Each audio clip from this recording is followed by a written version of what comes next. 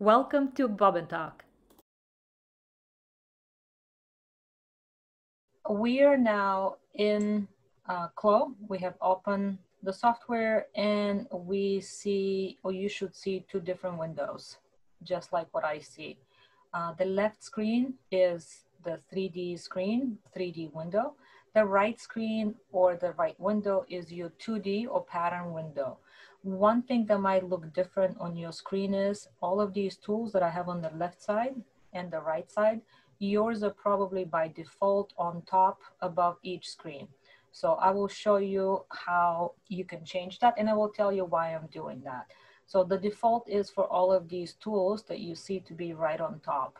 Now, that is fine, except when you have them up on top. By default, your tools are up on top, but we can change them, and we'll do that in a few seconds. So first I want to explain that within the windows that you see, there's tools above each window, and you can see that some of these tools repeat. For example, there's a sewing machine here, there's also sewing machines here, and then there's a button here, but there's no button here. That means that some of the tools are shared in both 3D and 2D window. And right now it's hard to tell that we do have a 3D and a 2D window because we have nothing open in these windows. You will see once we open the files that some of these tools can be applied and work only in 3D window, but with some of them you can work in both windows. Okay. You also see that in here within the window there is another set of tools, and here these tools are specifically for that window, and you cannot activate them right now because again there is no files. Nothing is open right now. So let's go into, before we go into the user settings, I also want to point out that down here at the bottom, so down here, you have three little buttons. The first one has two rectangles. When you click on that, you get this particular view of the 3D and 2D window. And keep in mind that you can come right in the middle, hover over the black vertical line, and you will have the vertical tool with the two arrows, and you can left click, move to the left and move to the right, and you can make one or the other window smaller and the other one bigger. This will come in handy. Let's say that you're working more on 2D patterns and you want to see what's happening in the 3D window, but you don't need to see the full window. For now, just keep them right in the middle, that's fine. If you come back down to the right here again, you will see the 3D and 2D. When you hover over any and all of these tools, the name of that tool appears. So this is the 3D window. If I left click on it, we have only the 3D window open. If I go back here, click on the 2D, we have only the 2D window up here. Now, if I click on the first one with the two rectangle that says 3D/2D, then it will show us both windows. Okay. Now, if anything gets messed up and you lose some of these things, you can always come down here to the bottom right and click on that circular tool that says Reset Layout. Left click on that, and that will reset to the default setting.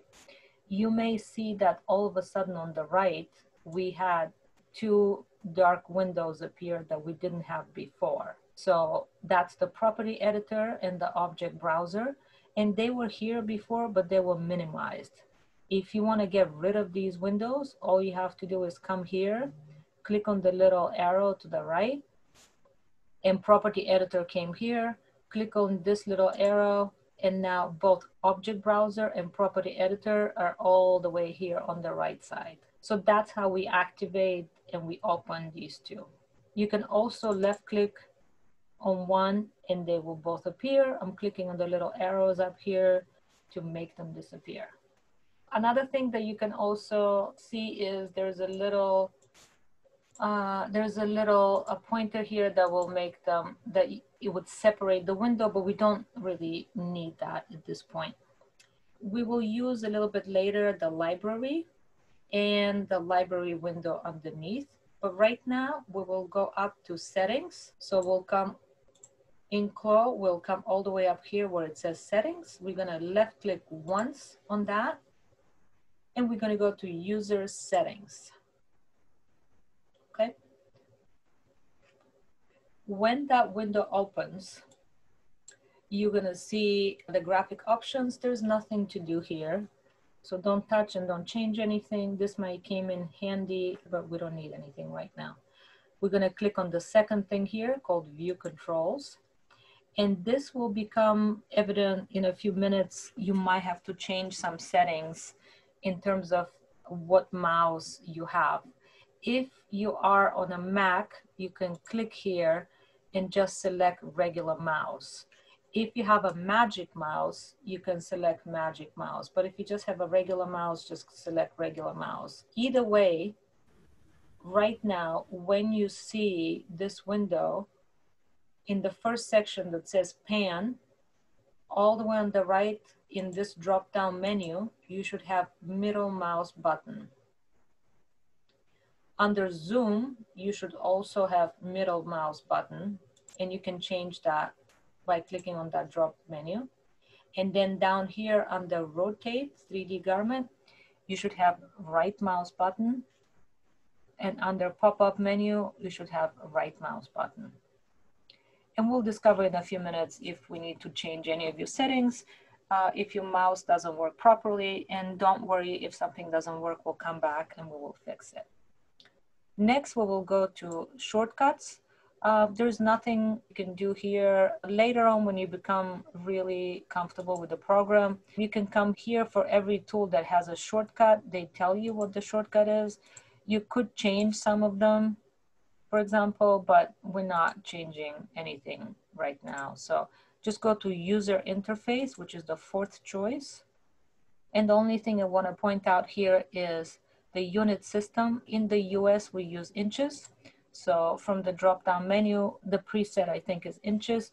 If you feel like it, if you wanted to, you could use centimeters or millimeters. I find that that is useful if you're creating some kind of hardware or buttons or anything small. You could come back here and change to millimeters and then work with millimeters and then come back and switch it if you need to. I'm going to leave it at inches. Now, this is where we can change the toolbar. So you know how mine are on the left side? The reason I have them on the left side is because there is a lot more space on the left and the right. There's more space vertically on my screen than up here horizontally. The real estate up here is much smaller. So on your screens, you're probably seeing some gray vertical lines up here, and you're not seeing all of the tools. When you click on the little gray vertical lines, then the tools will appear. I personally like to see all of my tools appear all the time. I don't want to have to click and see which tool is where, and I just want to see my tools. So I'm going to go back to settings, use the settings, user interface, and under toolbar where it says 3D toolbar and 2D toolbar, 3D toolbar is the toolbar for your 3D window. So you're going to go click here and you can designate it to the left side. And if you like, you can designate the 2D toolbar to the right side. You could also designate it to the left side if you wanted to. So then it would look like this. I have all my tools on the left side. Not a problem. You can set it up however you like. I like mine to be on the left and right. You can leave them on the top too, whatever you feel. I just want to be able to see all my tools all the time. And I don't like to have tools here because I like to have that clean white area in between and just see the work. But again, it's totally up to you. You can put them on the bottom if you like, but you're not going to be able to see all of them. So that's it for the settings. There's nothing else really that we need to change here.